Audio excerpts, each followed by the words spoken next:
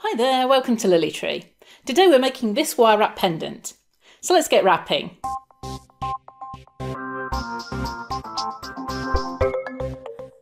For this project we're using 1mm diameter copper wire, which is 18 gauge, 0.4mm diameter copper wire, which is 26 gauge, some small beads, and mine are 2mm diameter agates, and then a jump ring and chain to hang it from.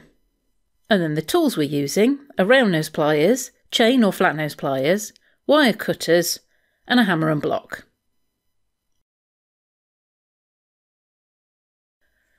To make the frame, we're using 20cm of the 1mm or 18 gauge wire, and we want to fold it in half. I know one of these wires can be shorter than the other, so we can offset that slightly. And then we're just going to bend that wire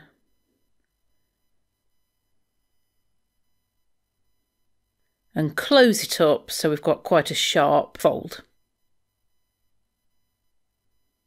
And then we can hold the wire at that fold and start shaping those two halves. I've got the longer wire at the back. I'm just going to create a gentle curve on that.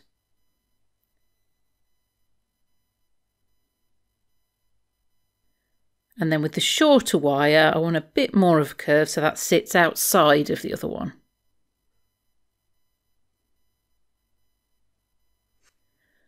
And we don't need to worry too much about that shape at the moment, we can refine it later. We'll just get a nice curve on both of those wires. And I think I'll just move those wires apart slightly at the bend. Then we can start bending the top of the pendant. We'll take that longer wire and start bending it back the other way.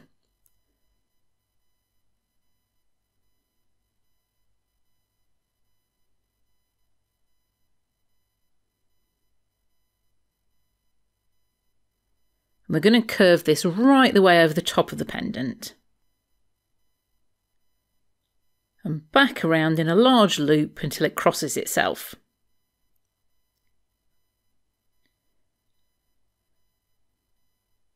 And then with the other wire, I just create a bit more of a bend at the bottom there. And then we want to create a smaller loop at the top, so it will fit inside that first loop and meet it as it comes back down the side.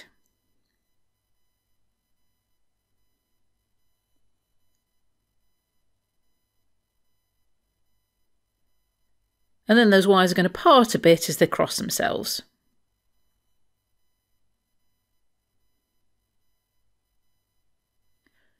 And we can use a straight line to check its symmetry. I've placed that beginning bend and the top bit of the curve on the line, and I want that to look balanced. And we can finesse those curves until we're happy with the shape. And then I want to hammer the wires. I don't want to hammer them whilst they're crossed, so I've just bent the ends of those wires upwards. This just gives me access to the back wires.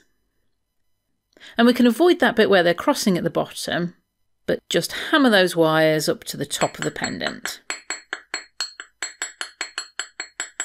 Now you can make this pendant without hammering the wires, but there are two reasons for hammering. One is to work hard on the wires, which helps make the shape more solid and helps provide a bit of resistance when you're wrapping the wires. And then it also squares the wire off a little bit, which helps the wrapping wire to grip when we'll be adding the beads later.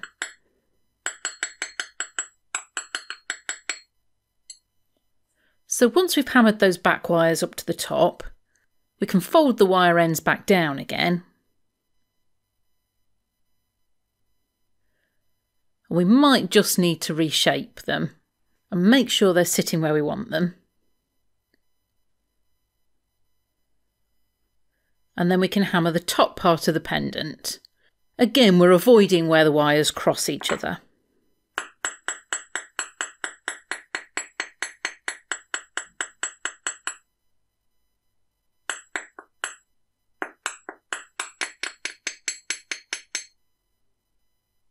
And that provides us with our frame, and we're ready to start wrapping the wire and adding the beads. To wrap the pendant, we need about 1 metre of the 0.4 or 26 gauge wire. And I'm going to be starting from one end and working my way around. So I'll be starting at the bottom of the pendant. If you prefer to do the weaving first and start here on the pendant, you need to leave a tail of about 35 centimetres or so. And then you can use that to wrap back down and put the beads on afterwards. But I'm going to start where we folded the wire and just pop the end of that weaving wire through the frame and then wrap around just that outer wire. And we're just going to keep threading that weaving wire through and wrapping around the outer wire to create a coil.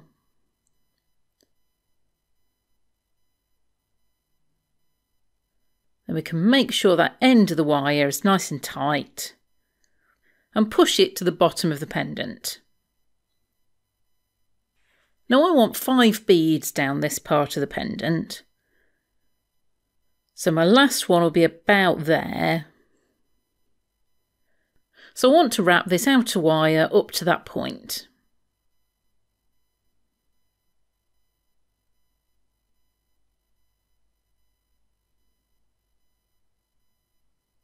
I think that's about where I want the beads to start.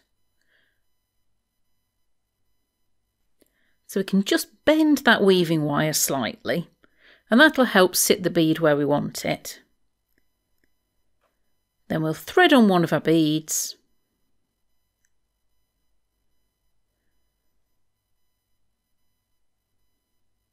And position it so it's sitting just outside that frame wire.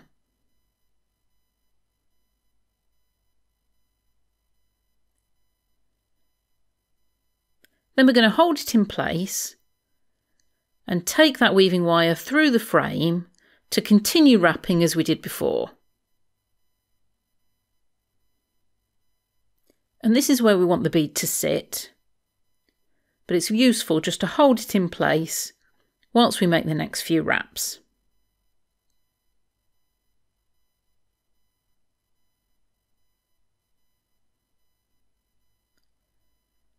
And I'm going to have a total of 3 wraps between the beads.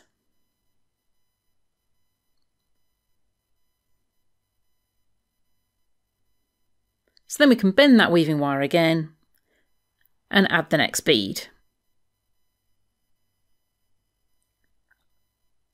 We'll sit that into position.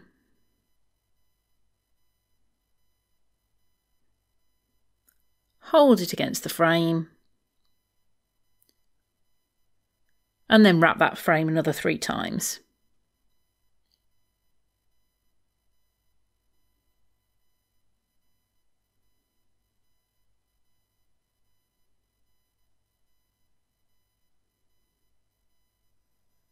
And we'll just continue adding beads in this way up to where the wires cross over the front.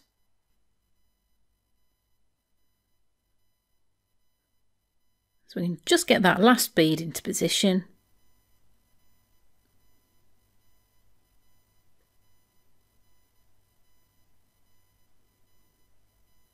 And then wrap around the frame.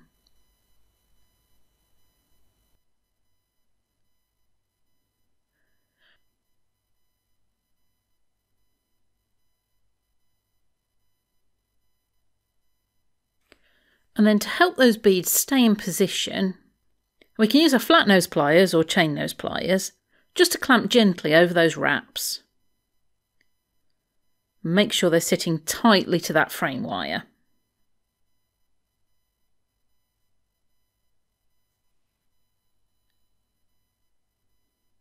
And then we're going to continue wrapping around that frame wire, just to create a coil around the frame wire, right the way around that inner curve. And we want those front ends of the wire to stay free, so we can just move them forward slightly to get them out of the way. And then just continue wrapping a coil on that one wire.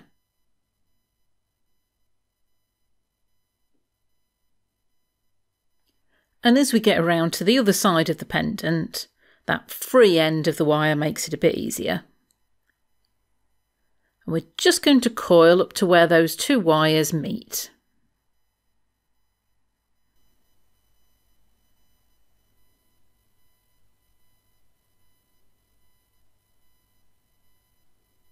And then we're going to put corset weave on the 2 wires. So we'll just make sure they're in the position where we want them. Make sure those curves are just how we want them to be. And then we'll take that weaving wire down between the 2 frame wires. And then wrap around that outer wire twice. We'll then come down between the wires again. Make sure that's nice and tight. And wrap just that inner wire twice. And we'll continue wrapping these wires and moving between them to create the corset weave. And we can trim off that beginning end of the weaving wire. And as you might notice, that outer frame wire is just slightly longer than the inner wire. So we can add extra wraps to the outer wire so that the weave on both wires keep up with each other. I've added 3 there on that outer wire. And keep to 2 wraps on that inner wire. Now, if you want to know more about weaving round a curve, I've got a free PDF that goes into more details. You can grab your copy of that by following the link in the description below. And I think because these curves are quite gentle, I might need to alternate between putting 3 on there and putting 2 on. Now, once we get to where those wires are crossing the frame at the back, we can attach the 2 together by taking our weaving wire down through the frame.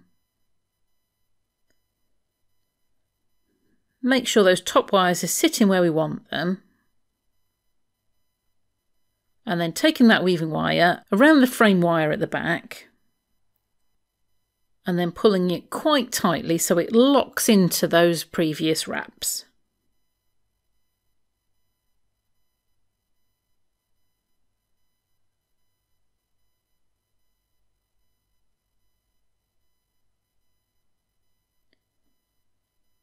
Can then continue that weave on the front wires. So I've attached the front and the back together on that inner wire, and I'll do the same for the outer wire as well. Taking that weaving wire through the frame,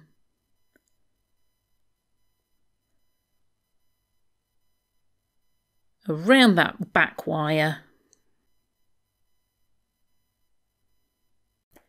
and then continue that corset weave at the front. And we want to weave up to where those front wires cross that outer wire at the back.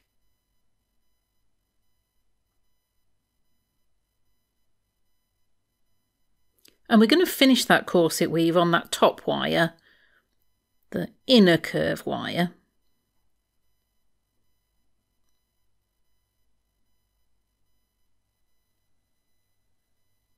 And then we're going to take that weaving wire down through the frame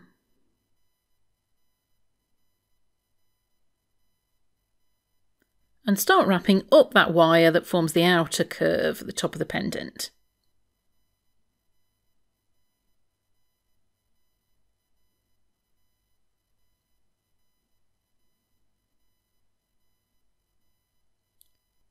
I'll just put a few wraps on here to secure it. But then I think I'll deal with those frame wire ends before I get any further. We're just going to end these in 2 little loops. So we can take our round nose pliers, just start wrapping that wire around, and then create a small loop so it will sit just outside that frame wire. We can then trim off the excess wire. Just make sure we've got a full loop there and that wire's sitting where we want it. And then we'll do exactly the same for the other wire. And you'll see I've got both of my loops facing downwards. I just think the design looked better that way.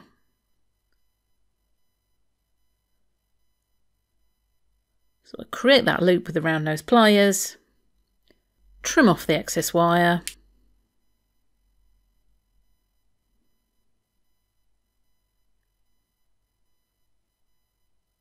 And then make sure that loop's just sitting where we want it to be. And now we can go back to our weaving wire and add some more beads to the top of the pendant. So I'm doing this in exactly the same way as I did before, by curving the wire, adding the bead,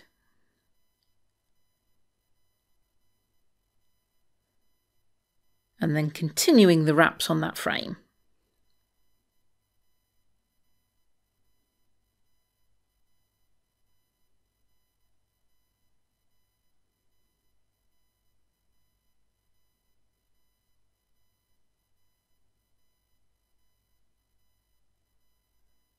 I've added 3 beads and I'm just finishing this with 5 wraps on the frame. You can put more or less wraps on there, but I'd recommend not having less than 3, just so it holds securely.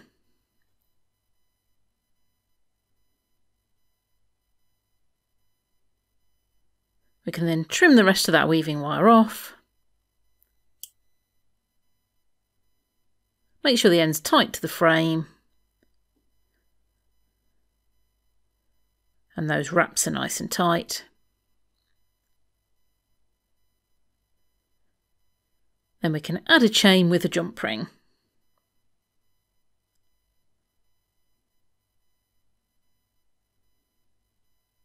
And that's our pendant finished.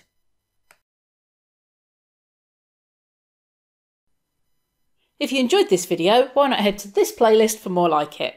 Thanks for watching and I'll see you soon.